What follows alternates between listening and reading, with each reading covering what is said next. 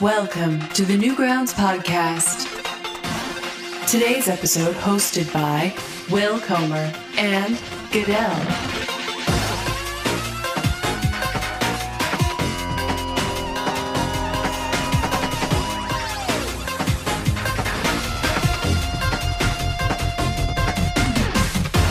Hello, welcome to the Newgrounds podcast. It's a very exciting day. I got Goodell with me. Hello. Hello, I'm Goodell. Hello. And we're all here because we are celebrating an indie game today called Fraymakers. First there was Super Smash Flash, then there was Super Smash Flash 2, and from the ash of Super Smash Flash, nice, I did it, nice, comes Fraymakers. I'm really excited to talk about it. We got two devs today, Cloud9 and Max. Hi, guys. Hey, hello. Welcome to the show. Thanks for coming. Thank you. Yeah, thanks for having us. I'm especially glad that you guys could come today because you're like balls deep in a Kickstarter right now and it's very busy work. Yes. Oh, yeah. How are you doing? We are doing significantly better than we were for the first week. I think we've gotten a little bit more sleep, you know. Good. We're in the middle portion, which is a little more restful than the other first third and last third. So, feeling good. Yeah, that crunch was rough. Yeah. But, I understand now what people deal with when they run Kickstarters. You read everybody talking about how hard it is to actually be running the Kickstarter campaign, but until you experience it, you don't really grasp like how much work goes into it. Yeah. What are some of the hard things that you guys didn't really think would be the hard things? The writing. Yeah. The writing? There is a of lot of copywriting, text. yeah. Yeah. Just because, especially for a project like this, we felt like there's so many parts of the project that we're trying to communicate, and not just like make sure that we remember to say, but say in an efficient way so the Kickstarter doesn't end up...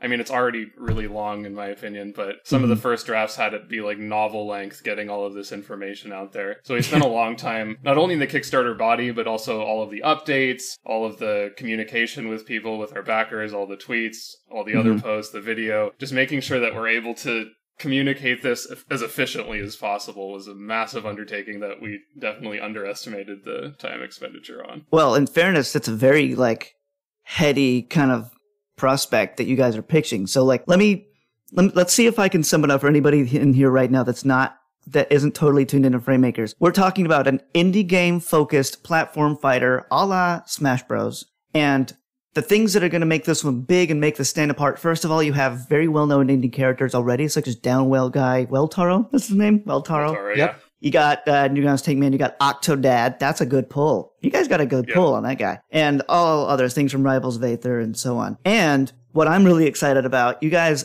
in addition to the game itself, are releasing software that lets people add their own characters and assist trophies and stages into the game, which is hopefully going to give you this like endless pool of internet community asset madness. Is that right? Yeah, that's the idea of Fraytools. That's a good description of it. Yeah, that is freaking wild. I can understand how a Kickstarter is hard to write for that. My God. Yeah. Well, and the other tricky thing is there's not really any similar Kickstarters that we can look to that have like this different number of different things that we're trying to communicate. Like a lot of game Kickstarters are just trying to tell, you know, the central gameplay hook and their story focus, and that's really all they need to communicate so they can kind of focus on mood and stuff like that. Whereas for us, like I said, it's just so much info that I don't want to bore people with. Mm-hmm. So you guys are joining kind of the ranks of the, I guess I would call like the indie game Smash Bros. Family. I've named Rivals of Aether. I think there's a couple more. There's something Bounty, Yeah, something. Slap City. Slap Yeah, City. Slap City's the other one in our main roster. Which is where the cool duck comes from. Sorry. So I guess, first of all, what are you guys going to say is the one that makes Fraymakers the winner here? What's the one, besides the community assets, why is Fraymakers going to be the absolute gold standard for indie Smash? Well, I would say it's because we've been doing it for a long time. Because, like, as you can probably tell, like, we're Smash enthusiasts, like, because with Super Smash Flash, that's all we kind of did for the past decade and a half. Mm-hmm. So, at least for me, I think there was a certain turning point where I was like, you know, I can actually do this. Like, because, you know, I'm obviously, like, I want to see that indie crossover Smash as well. Mm-hmm. But 10 years ago, I wasn't thinking I could do it. And then the team that, you know, I ended up finding all these talented people, and it ended up hitting a point where it was like, wait, we actually have everything we need to be able to do this. So between that and the workflow that we came up with Flash as well, had a big influence too. So, jeez, yeah, you said half a decade, and you're not wrong. We're talking 14 years. That's freaking awesome. Yeah. You mentioned the talented people. Now's a good time. If you guys don't mind, introduce yourselves. Sure. So I'm Cloud / Cloud9 or Greg McLeod. It's my full name. And I'm pretty much the lead programmer and like, I guess, I don't know. Head of McLeod Gaming? Yeah, I'm the head of McLeod Gaming. And I've kind of been like, I've been like the face of Smash Flash for up until now. So now we finally got something, original to tout, which is nice. And I'm Max. So I first found out about Smash Flash with Smash Flash 1, and I joined the McLeod Gaming forums in 2007. And then in 2008, I started getting more active, and I found my way onto the Smash Flash team a year or two later, I think, when I started kind of like the balance department. Because before that, I think all of the balancing was just done by you, Cloud. There wasn't really any that was bad effort to staff. Don't play those old versions. Even though the first few, 2000 up until 2012, they were a little bit messy as far as character statting goes. But that's how I found my way onto the team. And then as I existed on there, I kind of expanded my role, and now I'm the lead character designer on the new project, as well as a bunch of other random hats that I wear. Oh, that's cool. And besides you two, who are the prominent other members of the team? How big is the team? So our core team is 5 members. We were hoping that Ramsey, who's our art department lead, would be able to come on this call, but he wasn't able to make it today. But we have 2 core members on the art department, Ramsey and Mass, who are 2 pixel artists, animators, effects artists. They handle pretty much everything artistically that goes into the game. And then we also have, what do you think he wants to go by? We'll call him Sirtopia. Yeah, he's Jake in the Kickstarter, so it's probably fine. Who's our additional programmer as well as web developer on the team. And so that's our core team, but then we've also brought over a bunch of different contractors, some of which are from outside sources, but a lot of which are from Smash Flash directly. So we have currently 3 contractors for just specifically character animation on the team. As you might guess, we have a lot of very detailed pixel animation to do at a pretty high frame rate and 80 animations per character. So we brought over 80 animations per character. Yeah, I know. That's a lot. We really went over the top on that one, but I think it pays off ultimately. We're happy with where we ended up, but this just means we need a lot of help, and I don't think we would have been able to pull it off without the existence of Smash Flash, this massive talent pool to pull from of people we already have worked with extensively in the past and we know we can trust. So we have Zuko, Steven, and Likiji are our 2 contracted pixel artists. Okay. And then past that, we have... Her name is CK Jong, I think is her handle, Carolyn. She's our stage artist, and she's the main art contributor that isn't sourced from Smash Flash. She was somebody that we found online, and she's done the majority of the stage and background work for the game. Okay. And then past that, we have Kira Buckland as our announcer, who is the announcer for Super Smash Flash 1, which is... the wildest thing in the world that we were able to bring her back for our new game. 14 years later, she's coming back, and she's an established voice actress now, but one of her first projects that she worked on was Super Smash Flash 1 on Newgrounds way back when. That's awesome. That's great for her. She can kind of come back. It's a bit of a legacy role for her. That's cool. Yeah, that was really cool that we were able to do that. That was so exciting for us. Oh, and Super Soul Bros doing our soundtrack. Don't want to forget them. We were playing their music at the top. Oh, how can you forget? They're so good. So good. Amazing. Your soundtrack is amazing. I was playing, before we started this, I was playing some of the music in this channel, and we're all jamming out to it. This is, I think, you gotta have the music to match the action, and it's gotta be Nintendo is going in a super jazzy direction right now, so I'm really glad you guys are too, Yeah. Well, and the Super Soul Bros were just that was a group that I was a fan of before this project was even the twinkle in anybody's eye. These guys have been doing it for a long time. They've been playing at Smash Brothers conventions as well as other events, so I've seen them live before. And we've also just met them in person at different events and stuff. They're that's how I found out about them at Super Smash Con. Yeah. Because they were there, performing, and I'm like, oh, wait, what about these guys at one point when we were talking about who we wanted to do the music? So, yeah, and they're really just the perfect fit for us because they come from within the Smash community just like we do. They have an extensive background in covering a bunch, not just Smash music, but different types of video game music, Nintendo and beyond. So they fit like a glove, really. It's been amazing working with them. Yeah, I mean, their name is Super Soul Bros. That you see that next to you guys, and it's oh yeah, duh. Yeah, right. So Super Smash Flash was a hit, got a fan base, and I was a little surprised that it went from that to that, but then to Fraymakers. So what what was the difference that prompted you guys to have a new name? What was the new direction you guys are going in? New name, like you as mean far as the project name? What does the life of Fraymakers look like? Like, when was it first? You mentioned it being a twinkle in your eye. When was it first conceived, and then how did we get here? Yeah, probably Hotel Talk, because we've had like a few conventions where Smash Flash would go. Initially, I think Apex was the first. Yeah, 2015. Yeah, then we started to go to Super Smash Con, and I think for a while we were kind of like, those who are familiar with early Smash Flash development, there was talk of having like an expansions roster, and there was like a forums dedicated to expansion characters, which would be characters you could theoretically add into the game on your own. Yeah. But it just didn't seem between our workflow and like the coupling, you acquired Flash to do it. It was kind of difficult for us to like think of a way to execute that with Flash. Mm-hmm. But as we moved further to like now, all of our skill sets kind of blossomed, and like a lot of us reached a point where we started getting interested in like, hey, we could probably do something like this where, we could take the ideas we're using now to develop this game and turn it into a different game. And,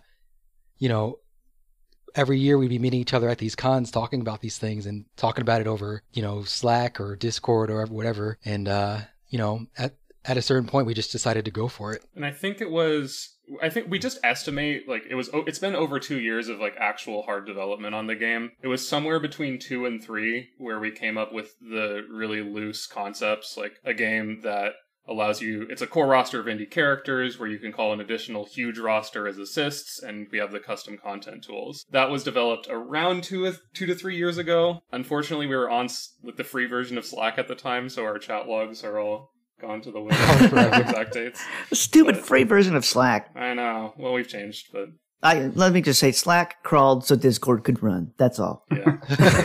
I like that. It's just so much better. So the Fraytools was always a core part of the concept. Then it wasn't something of like an afterthought. Of, it pretty much, it had to be, because if people are going to be able to use this, we can't have them having to pay for a cloud subscription service.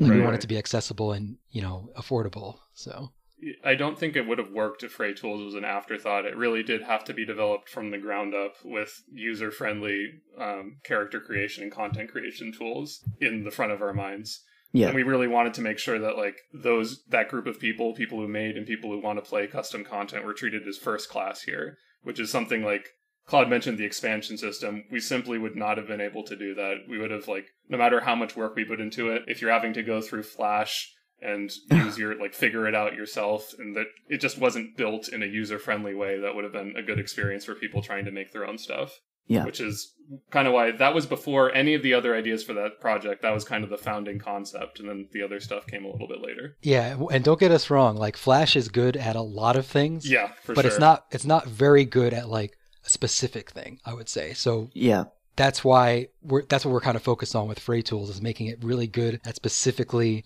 game asset management for like a 2D, type of platforming game. Yeah. Like and did I read that you guys are developing a lot of the content for the game in the Fraytools? Like, so from the beginning, you're already using your own user created software? Yeah, not from the beginning, because we actually, I would say, probably since the last game I released in 2017, Yeah Jam Fury, which is another commercial release that I did with a friend from college. And we had a tool that converted SWIFTs to sprite sheets that you could use in like an HTML5 type of game. Okay. So yeah, if you look up, I think it's called SpriteSatchel. It's on GitHub if anyone wants to tinker with it. But it lets you it's kind of like Zoe, which is another similar thing. That lets you just pop in a Swift, get sprite sheets, and not have to think about it. Like, it was really nice. Okay. So we use that as like a temporary measure to kind of get the prototypes out the door of the game earlier. And then recently we started working more on the Fraytools to get it to the point that you see in the video where it looks pretty and like, doesn't require going through multiple software to get a character exported. It was just like, it's very, very clunky, but it's an interim solution, just like the existence of which kind of saved our bacon as far as actually being able to start developing the gameplay concepts and doing prototypes and stuff. Okay, so I've been curious about this, and I feel like I'm probably not the only one. When it comes to Fraytools, what level of, I guess, technical expertise is required for users? I mean, you describe it as being a user-friendly way to add content to the game. Do I need to be an experienced pixel artist to use it, or how much coding experience do I need to use it? Yeah, never touched Flash in your life or something. Yeah. So one thing to note is that, like, obviously everyone has different like starting points when it comes to software like this. But a lot of the Newgrounds community, we're all just teens making that stuff in Flash, using tutorials. So there's going to be, like the more advanced of something you want to make, obviously you need to know how to do more advanced things. But we're going to be, one of the goals is to provide like a starting point so that you don't necessarily have to, from scratch do everything. Yeah. Because if you're importing a character, you don't necessarily have to have all their moveset done to try them out. Right. You start a little bit at a time, get their aerials done first, test them out. All right. Add in some throws, and we could put, it's really just like a, as far as getting stuff into the tool is concerned, sort of a drag and drop type of deal. Because you got your images or sprites or whatever you want to show in the game, you put it on the timeline just like in Flash and arrange it, flipbook style. So, if you know how to make a flipbook, all you really need to do is learn how to insert a frame, and then there you go. Yeah. Like, it's not like, it's not difficult, but I will say that we're going to be trying very hard to make sure that there's people that want to do advanced things can do them, but at the same time, we're not like making it, too... You can still... If you're just somebody who wants to drag some sprites in and have your character work, that's going to be available to you. Yeah. Cool. Okay. So it's the same philosophy with the game itself, where it's easy to pick up, but difficult. Yeah, there you go. Easy to pick up, hard to master. Yeah. Yeah, that's good. Oh my God. I have so many freaking questions about the Fraytools and the content creation, and it's just such a big thing. But first, before I kind of like really go all in on that, I do want to ask about the licensed characters you guys are using and what it was like to get those. Like, what's your relationship with the Octodad devs and the BitTrip devs? Sure. Honestly, in our experience, this was something like when we were first concepting this project, we didn't really know what we were getting ourselves into as far as negotiating with indie devs, because we've mostly been insular in our development up until the start of this project. But it has been like better than you can even imagine. Like, indie developers are really approachable, great to talk to, great to work with. Like, there's a lot of people that we've had to reach out to, so there's some workload there, but we haven't had a single bad interaction with anybody. Like, we've been reaching out and we've been talking to a ton of developers, and they're all amazing. Like, the indie community is so open to this type of project and to helping each other out that I think that's played a huge role in making the project what it is today. That's great. I was curious about this. So do you see this possibly happening where like somebody in the community creates a character from an indie game they like, and then later on, like the indie studio is like, hey, we either don't want that, or hey, we want you guys to officially make that, not have it in the community, and that there's some double standard there. Does that make sense? So if just kind of the same way that most user-generated content works, if the rights holder, like somebody makes a character that they don't have rights to, and the rights holder was to approach us and say they want us to take it down, we would do so. Like, it's their rights to their character to do whatever they choose. If they approach us and say, hey, we don't want this user version, but we would want you to develop it as official content, then we would still take it down if that's what they were requesting, and then we'd, enter our normal talks from there on. Yeah. Sounds kind of case by case. Yeah, case by case. And generally speaking, it just feels like they've been so approachable up to this point. I'm sure there'd be some, we could talk about those things as they come up. Yeah.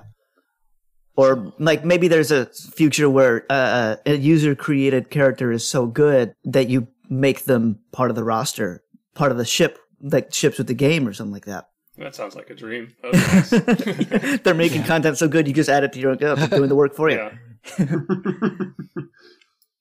So that you talked about taking things down at request. I think that opens discussion for if something is added to the game that is, or somebody makes some user content that is problematic, but maybe gets some amount of following. I mean, say somebody makes something that is wildly offensive, or you just have hundreds of penis characters, or just whatever.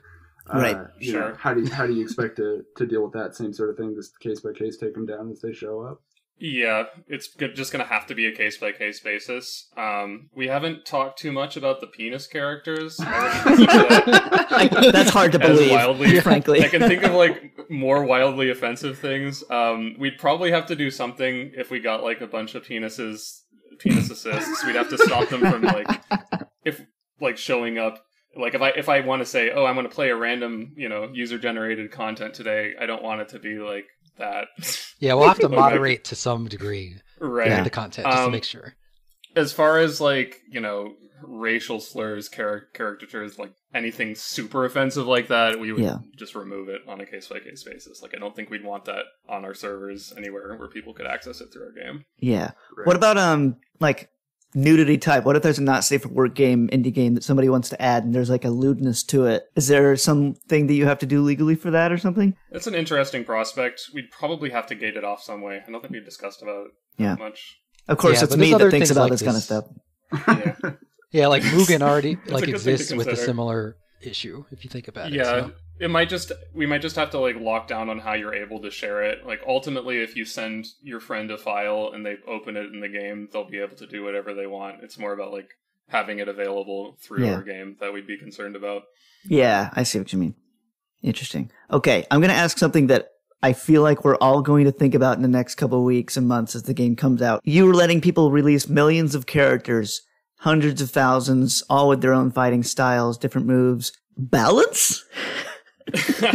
Well, to some degree, that's going to have to be left up to the people making the characters. And if you look at other games with custom content in them, there are like clearly characters that are like, okay, I'm going to try really hard to make this in line with the base balance of the cast. Mm-hmm. And then you get the people who are less interested in that, who want to make like, I'm going to make a guy with a stick of dynamite that kills you right away. And if people want to do that, they can. Most of it, like, we're going to try to have some sort of curation tools that let you find like the more balanced characters. Hopefully the community will be able to sort some of that out themselves and like recommend and have like more downloads and whatever voting system we end up kind with. of crowdsourcing the that aspect. But also, like, the most common, or one of the most popular characters in, I think, every user-generated content game in existence is Ronald McDonald, who is intentionally overpowered, so I'm sure we'll end up with something like that, and people are going to love playing it. My goal is that people are able to find what they're looking for, and if that's crazy characters, or good characters,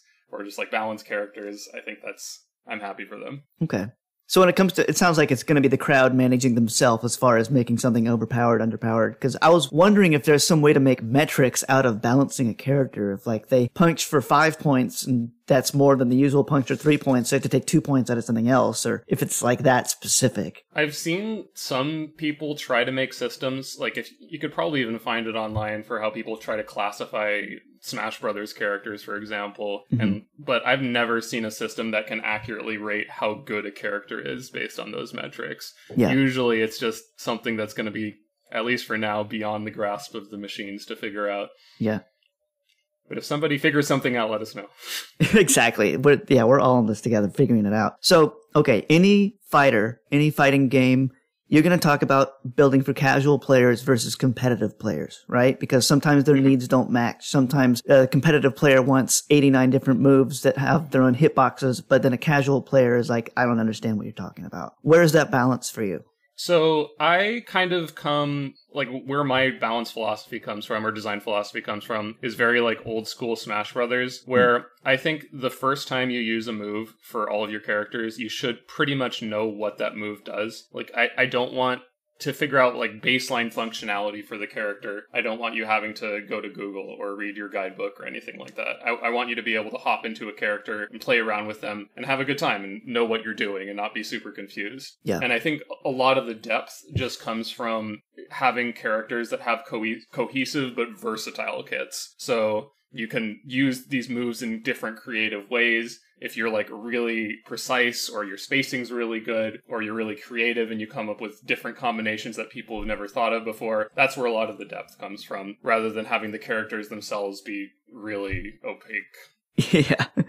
Weird, like, behind the... Yeah. I'm glad you said old school Smash Bros, because I'm thinking even some of the newer Smash Bros characters are like that now, where it's like, I press the B button and something happens, it's like a menu, or I don't know what I'm doing. Like, Minecraft Steve is in the game now, and I figured out I didn't know how to play the freaking character. I felt like a noob. You know, We were actually, me and Cloud were talking about this right before the call, like different Smash Brothers design, because as you might guess, we talk about Smash Brothers a lot, and have for a very long time. Yeah. It makes sense to me, like, why newer Smash Brothers games have ended up in this direction, because, I mean, they have a bazillion characters at this point, so they're trying to just come up with whatever ways they can to keep it fresh for their dedicated fans. But for us, regardless of what the exact size ends up being, we're going to have a much more tight, locked-in roster, so I want to make sure that every character feels really distinct, but also adheres to that, like, really, I mean, easy to learn, hard to master design philosophy. Mm-hmm. I'm wondering now, I keep saying that because I'm coming. I can see how this is fun for you, because the more we do this, the more ideas I'm coming up with and problems and and I love talking about this stuff. Like even before this project, I just love thinking about platform fighter design, Smash Brothers design, everything related to that. Mm-hmm. I'm wondering about tournament play, because a game like this is going to encourage tournament play, and if you do have it, are you going to allow a certain number of user-generated characters in that? And if you do have them, are they going to have to be, is there going to be like a moderation board, which is like, no, you can't use that character in a tournament, he's too OP, or something like that? Well, it sounds like it's up to the community, really. Because obviously we'll be providing a base set of content that we hope people will consider the tournament-friendly standard, you know? Mm-hmm. You know, like, same thing with Smash, official Smash stages. Like, oh, that stage is banned. You know? Yeah, exactly. Like, the community is going to have to come together to some aspect. And I think we can also look to Rivals of Aether, who have a workshop system implemented, and they just have kind of a mix of different types of tournaments. Like their big official ones, which we're aiming for the, core game itself to be like a fully functional, competitive, as well as casual experience in its own right. So if you really like, I don't want to do any of this user-generated nonsense, I just want the actual game, the game itself is still going to be good and like perfectly suited for tournament play. Mm-hmm. But I would also like to see the user-generated character and assistance. That would be cool to see. Yeah. Are you guys going to be releasing your own characters and downloadable extra content? And is this going to be an ongoing project for you after release? Hopefully. Yeah, we'll see where it takes us. Mm-hmm. I would love, hopefully we've got the impression across that we really, really, really like developing this kind of content. Like even before this project, we've been working on platform fighters for almost half of our lives, maybe more than half in your case, Cloud. So yeah, I'm old now. So like my dream is to be able to continue to add content to this game forever. It would have to be like financially viable to do so, but assuming it is, I want to keep working on it for a long time. Speaking of financial viability, yes, we mentioned the Kickstarter a little bit at the start of this conversation, but I'm curious if y'all were pleasantly surprised by the Kickstarter turnout. I mean, I'm looking at it now. It's what, 100,000 over the original goal? Yep. Oh, yeah, we were definitely Pikachu surprise face. Yeah, we had to scramble a little bit to figure out like we didn't write anything out planning for that, so it's like, oh no, we need to like post something. Yeah, we were like, we'll probably hit it within the first, hopefully our first week or something, and then like 2 hours later, we've already hit our funding goal. Jeez. We had to be like, okay, I think how? It was our actual, it was like 2.5 or something like that. I don't know. Our fans are just, they're like, it's beyond what we could have ever hoped for. Like even our most optimistic estimates didn't have us hitting our goal anywhere near that, right, Cloud? Yeah, no way. Jeez. Is this the Super Smash Flash crowd showing up? Is this the fan base you guys have developed? That's what I would attribute at least that first push to, right? Okay. Yeah, because we have, we've been building up our social media following and stuff for a long time. Mm-hmm. So it's like something that we've been kind of, I guess, building up almost for this purpose, really. Especially this past year, it's like, let's keep building this up so we can hit day one, like the ground running on day one, Yeah, absolutely. I mean, that's the Kickstarter, the game nowadays is you got to sort of know that you have it in your pocket or else you don't do it, right? It's not like the early days of Kickstarter, you were like, let's just hope we get there. It's a matter of like, I know I'm going to get there, but let's see how soon I can get there and then how much I can go past that and then what I do. Yeah. Right. Yeah. Jeez. So we'll get to your stretch goals because you have to have stretch goals if you're going to be 140 out of 40. You got the additional character. You got the doubled stage count. Doubled. That's a big thing. Not just 2 more stages. An entire double amount of stages. Are these things planned? Is this stuff that you had in advance or when you got the extra money where you're like, oh God, what else do we have? Thankfully, we were smart enough to plan more stretch goals than we thought we would actually reach. Yeah. Which is, we're already in the territory of like past what we thought we would get to for our final goal. Like, we're in the territory of like our dream stuff. Like, we were able to add fray bets, which is something we were super looking forward to. And at this point, we're working on like adding all these cool alternate soundtracks and expanding our character roster. So we did actually know what we were going to do for stretch goals going into this. Good. So tell me about fray bets. I saw fray bets and I read a bit about what it is, and it was really intriguing. What's the deal there? So if you've ever seen Salty Bet, and if you haven't, you should go check it out, because it's still running to this day. What that is a automated system that lets you just watch a stream of like Mugen custom characters, and they have like a huge selection of all sorts of crazy stuff in there, like video game characters, normal fighting game characters, anime characters, whatever you can think of. And you just bet these fake points on them. So you can choose which side you think is going to win, and if you're right, you get payouts for it, and there's a leaderboard and stuff like that for the points. Oh, cool. And for us, we're building this game with this robust UGC ecosystem, user-generated content, and we have characters, we have assists, we have stages, so this was something we wanted to bring into the game itself. So rather than having to go to an external website, we want you to be able to like watch all these crazy characters duking it out and trying to figure out who you think is going to win beforehand. It's something that personally we've enjoyed, and I think everybody's going to really like. That's really cool. UGC is built up. What is the fictional currency you're giving us, and is there anything you can do with it besides bragging rights? The name is outstanding. Yeah, we're Thrown a still few working names on it. around. Fray points, Fray cash. Fray cash? Something. Yeah, Fray something bucks. like that. Fray bucks. We also, similarly, we have like ideas for things we want you to be able to spend it on. Like, ideally, we have a unifying currency that you can use on different, maybe cosmetic items or something like that in game. We haven't scoped all that out yet, but hopefully you'll be able to use those points on something. If not, we'll still have a leaderboard at the very least. Yeah. All right, guys in the chat, start coming up with names of the fictional currency. We want it done. We have 22 all minutes. Submissions welcome. All submissions welcome. And this is the point, too, guys in the chat. You start asking some questions. We'd be happy to read you guys' questions on the air. Bobby Burt says, Tom Bucks. I think that's a good one. Coom coin. Tom there's a McCree. good one. Coom coin. I don't know what's going on. I mean, if we get that penis UGC we were talking about. Maybe. That's right. That's right. Is there any fictional, like, who would win pairing that you're exciting somebody's going to make so that you can see, like, who would win in a fight? Batman, Superman, etc.? Yeah, Goku Superman, obviously. Goku, Superman. Yeah, we need to know. Finally. I want to play a game with you guys. We have 20 minutes. Guys in the chat, I know I'm giving you a lot to do besides asking questions and coming up with a fictional currency, but if you're listening, put a character or a person or anything in the world that's a person or a character, and then I want you guys, Cloud and Max, to describe how that character would fight and what you'd make them do. This sounds amazing. All right? Instant design challenge. Whoa. Yep. Go for it, people. We have a very dedicated fan base ready to work for us at any time. Ooh. That guy. I love Afro Samurai. Afro Samurai. That's some good stuff. Cloud, have you read this? Yeah, he's definitely it was an short animated series. Mm-hmm. I don't know if they did a manga version or not, but I don't know. I'm thinking more of like a one-hit kill kind of thing, because this guy is kind of OP. He kind of. I feel like I have not seen it, but I think I've seen some clips or something. Samuel L. Jackson, right? He's playing the voice. Oh yeah, for sure. Yeah. I mean, he's on our short list for voice acting right now. I think for him, you'd want him to be like, what do they call that? Like the style, the samurai style, where they strike really fast, like so fast you can barely see it. There's some name for that fighting style.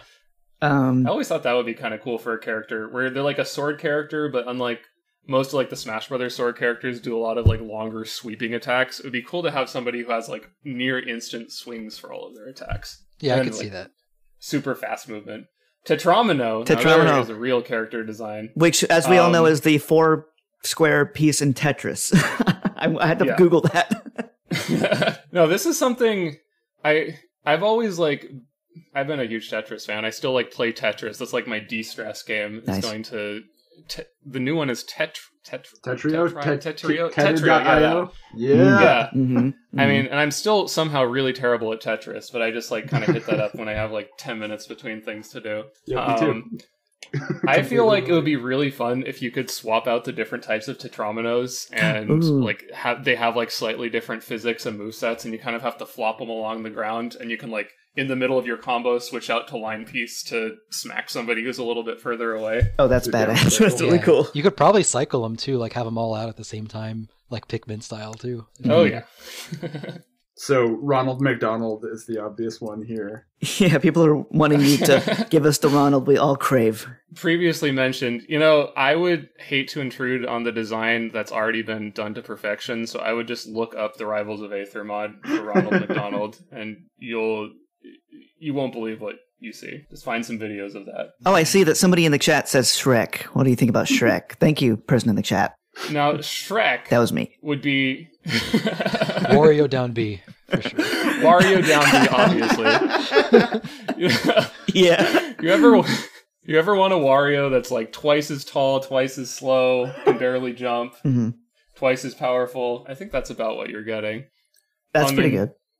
Onion super attack if we reach that stretch goal to really power him up. Yeah.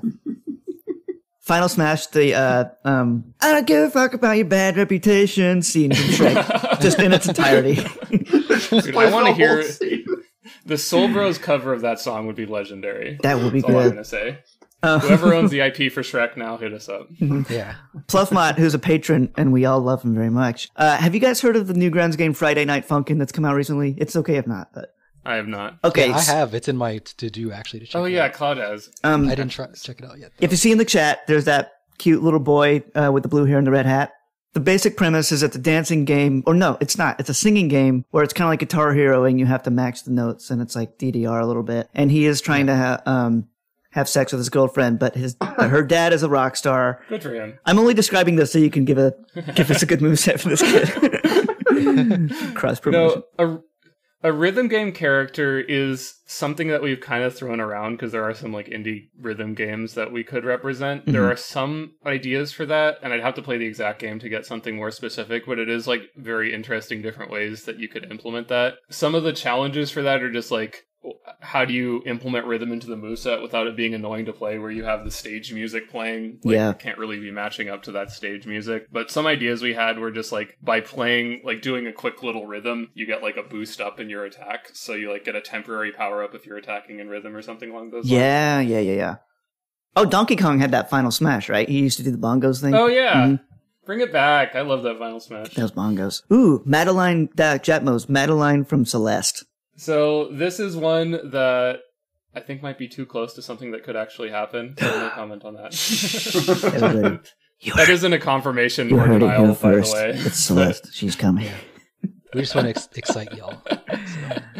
Ooh. Yeah, I want to, for things that could like conceivably actually happen, we're probably going to have to keep those on the back burner. But Fair enough. someday. Mm-hmm. Yeah.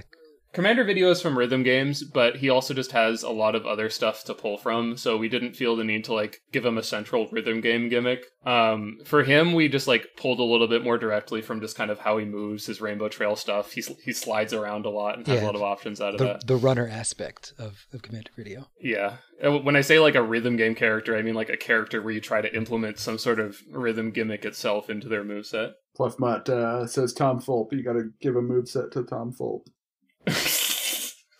Cloud, what do you got? That's a tricky one. What would he You've do? met him in real life, right? Yeah, I feel like maybe I feel like he'd be, if he was an assist character, I know he'd be like the ultimate support. He's like, because he's such a good guy. Yeah, that's right. He shout outs to Tom, by the way. Yeah, he's letting us use tank command, so that's awesome. And we also have our Newgrounds Art Contest for anybody who hasn't been paying attention to it. We're currently running one for the next, I think it's until next Friday or something. Yeah, talk about that. Have you guys seen some submissions for the art contest yet? Oh yeah. We've been taking a look at it. Yeah, it's like we're excited to be able to like rank these. It's going to be interesting. Ooh. Without giving away any like rankings you think you're going to have, any shout outs you want to give to things you've seen? I want to avoid that so far. No favoritism yet. Okay. There are some really cool ones. And we actually, in our own like dev chat, we made like a room specifically just for posting every entry because it's so cool just to see the fan art pour in. Mm-hmm. And even just like outside of the contest, there's like all sorts of pixel artists who have been just drawing things in Fraymakers art style, which is something that still just like makes me feel amazing seeing the phrase Fraymakers art style, because that's what we put a lot of work into the art style, being very like distinctive and cohesive and stuff for this game. So it's just like the outpouring of support from the art community has been incredible to see. I mean, you said it yourself. The indie game community is supportive. The art community is supportive. The community is supportive. It's cool that you can operate in this environment where everybody's just trying to help out and have fun. And yeah, it's just cool for us just because we're not like professional. We didn't start out as professional game developers. Like we all came from just a community of people playing Super Smash Flash. Well, Claude made it, but the rest of us just found the game, loved the game, wanted to contribute to it, and built it up from there. So just like continuing on and having the same community feel for the new project is great. Yeah. Oh, you guys are in the nick of this Kickstarter thing. At the end of it, are you guys just going to take a break and go to the beach or something? Yeah, maybe not the beach in the Northeast. The COVID-safe beach, of course. Yeah, God, I wish. It would be so amazing to just go on an actual vacation right after the Kickstarter and take like a week off before getting back into it. I'm going to try to just take a mental break at the very least. Yeah, same here. We're going to need it. The holidays. I talk to indie devs sometimes, and especially when they either are about to release or have just released their big game, the one they've spent so many years on. And I'll ask, like, are you guys going to take a break? And they'll say, like, no.